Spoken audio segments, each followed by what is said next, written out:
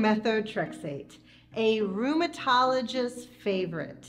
We use methotrexate in almost every rheumatic autoimmune disease we care for. Whether it is in a big lecture hall or in clinic hallways, if two rheumatologists are talking about a case, you will definitely hear one of them ask, well, have you tried methotrexate? If you are being treated for conditions like rheumatoid arthritis, psoriatic arthritis, or even lupus, you may find yourself staring down a prescription for methotrexate. We're going to get into how it works, how we use it in rheumatology, and what some of the common side effects are and what you can expect when you're taking it. So let's get started.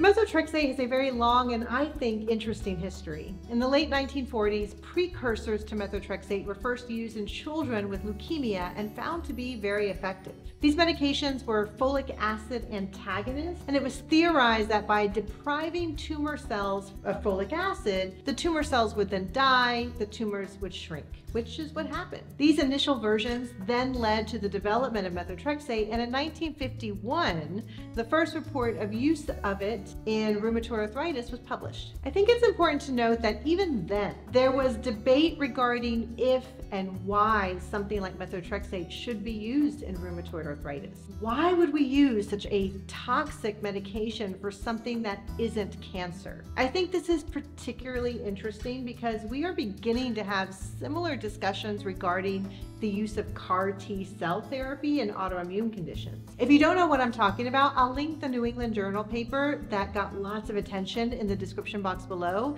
and let me know if you'd like me to dedicate a whole video discussing this. It's definitely something that will be coming to a rheumatologist's office near you if it hasn't already. But I digress. So how does methotrexate work? Well, we aren't 100% sure. Initially, it was thought to be similar to cancer.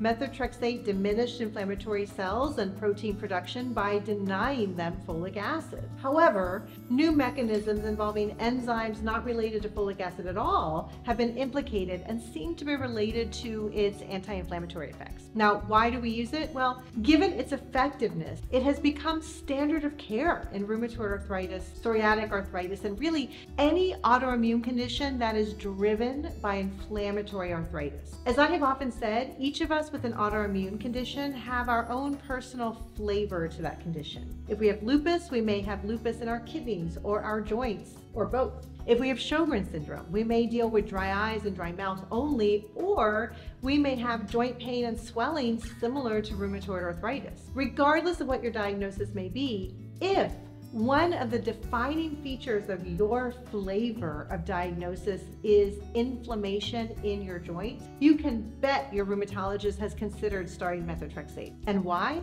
Because we have study after study proving that it works to decrease inflammation, joint pain, and swelling. It is such a keystone element of rheumatology care that even when the new fancy biologics were being developed and studied, they were studied with methotrexate, which reminds me of a quote one of my former older colleagues said, which is, "You'll have to pry it from my cold, dead paws." Which should show how much rheumatologists just love methotrexate. Now, rheumatologists know methotrexate inside and out. We know how much to use, how long to take it to make a difference, and of course, what side effects it can cause. As we figured out, we don't need nor want to use methotrexate in the high doses that are used for cancer. For autoimmune disease, we take methotrexate once a week. Each tablet is 2.5 milligrams, and you may be prescribed anything from 7.5 milligrams, which are 3 pills, to 25 milligrams, which will be 10 pills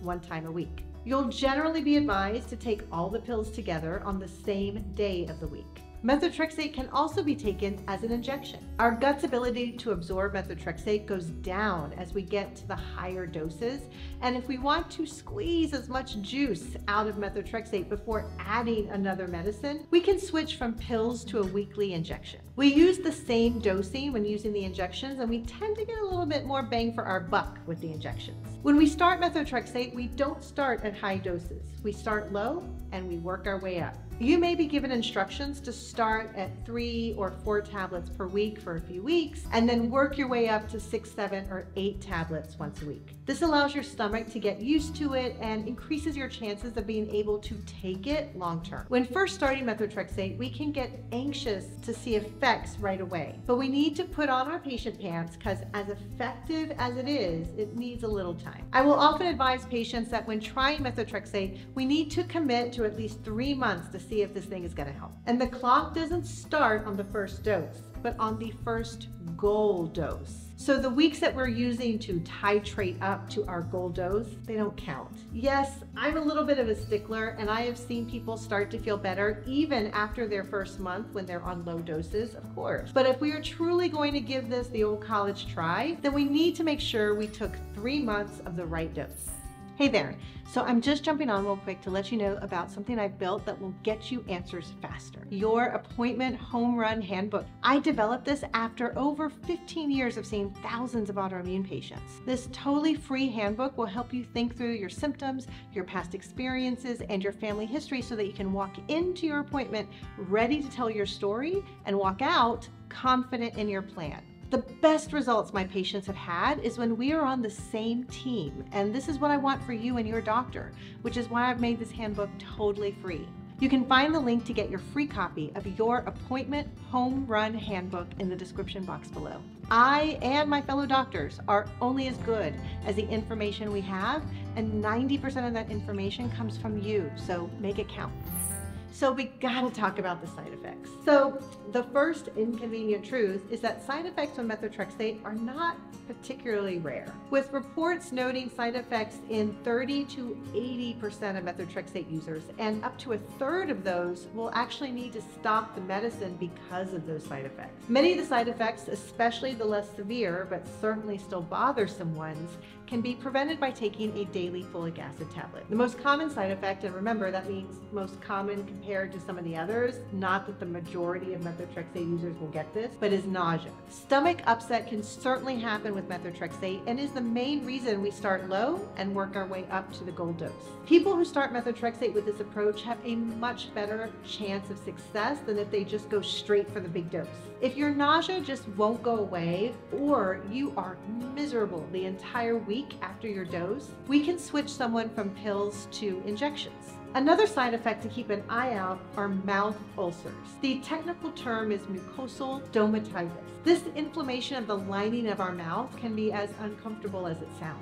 This tends to be problematic in those not taking folic acid with their methotrexate, and if very severe, can actually lead us to stop the medicine completely. Although stomach upset and mouth ulcers can happen at any time during someone's course with methotrexate, they tend to happen in the beginning when someone first starts the medicine. There are also a number of side effects that can happen more long-term or after longer use. The most common of these is hair thinning. It's very rare for someone to completely lose their hair like you would think with classic chemotherapy, but some hair thinning is unfortunately not uncommon. Decreasing the dose or taking a hair supplement can help with this. In fact, a good friend of mine from medical school happens to have an amazing hair supplement product that can help support hair growth for those with autoimmune disease or chemotherapy, and I'd recommend looking into it. It's called WellBell, and I'll put the link in the description box below. This is not sponsored or anything, and that link isn't even an affiliate link, but in full disclosure, he's a good friend of mine, and I use it. Other long-term side effects we look out for are liver inflammation, low cell count, or lung injury. So I know those things sound scary, but we have protocols to look for these and ways to deal with them. Methotrexate, like many other medications, supplements, or even foods, can cause liver inflammation. Well, when our liver also has to deal with other toxins like alcohol or fat, this can put us at a higher risk for liver inflammation or failure. So what do I mean by this? Well, the liver, like a lot of things, can handle some inflammation and will then heal. But when exposed to too much inflammation for too long, that healing can result in scar tissue. When we're talking about the liver, scar tissue is called fibrosis or cirrhosis. And if the liver has too much scar tissue, then it can't do its job as well, and thus we get liver failure. So, when needing to take methotrexate, we need to be careful to limit all other perpetrators of liver inflammation. So no drinking alcohol, and we need to do what we can to decrease the fat load within our liver. Because remember, fat in the liver is inflammatory. To make sure there isn't too much liver inflammation, we check blood work at least every 3 months for everyone on methotrexate. In that blood work, we test for signs of liver inflammation, but also liver function. If things are getting hairy, meaning we're seeing too much inflammation, we will either decrease the methotrexate dose or just stop it altogether. During these every 3-month blood tests, we are also checking your cell counts, meaning your white blood cells, your red blood cells, and your platelets. A drop in any of these lines may be related to methotrexate, and so we keep an eye on them. Detecting lung injury from methotrexate is going to be largely based on symptoms. It's standard to have a chest x-ray done prior to starting the medicine, so we have a baseline to compare future x-rays to, but we won't necessarily repeat this unless you develop new symptoms like shortness of breath, chest pain, or cough. Now, this is not meant to scare you. We are still going to get colds, have allergies, and just get out of shape, which are much more common reasons to have those symptoms. But if you notice you are having persistent symptoms for weeks to months without any real